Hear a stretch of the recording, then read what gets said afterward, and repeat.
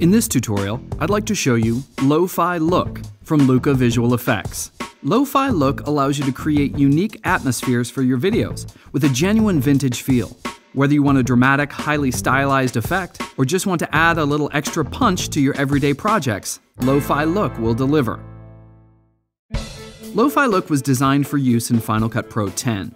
You can find it in the Effects browser under Luca's Lo-Fi Look. I'll drag it onto my clip in the timeline. First, let's take a look at some of the presets that you can choose from in the on-screen controls. There are 12 different preset looks included, with a variety of color patterns and flickers to make your projects pop.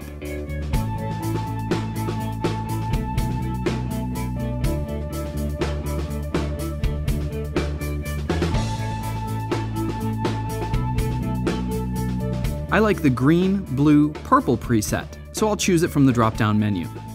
You'll notice right away that within the on-screen controls, you can move the dot to reposition the effect. Now let's take a look at some of the parameters. First, you can adjust the intensity of the effect with the Gradient's Intensity slider to achieve your desired look. Adjusting the luminosity can give your footage a grungier or smoother look and feel. You can adjust the intensity and frequency of the light flickering to give more or less of a vintage effect. Adjusting the color range and saturation sliders will add some unique coloring effects to your footage.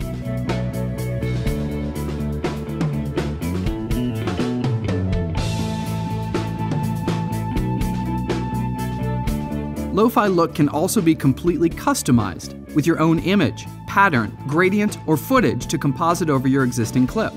Click the image well to choose your source and create a totally custom effect.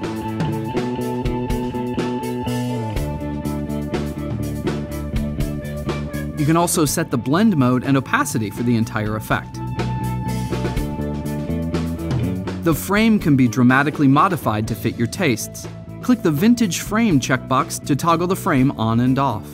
You can also adjust the frame's size, edge feather, roundness, flickering, and color. Lo-Fi Look not only gives you a quick and easy way to create unique looks with a vintage feel, but it also gives you the freedom to completely customize dramatic, ultra-stylized effects for your projects. FxFactory offers a huge selection of great effects, and if you don't have them yet, I suggest you go try them out at noiseindustries.com.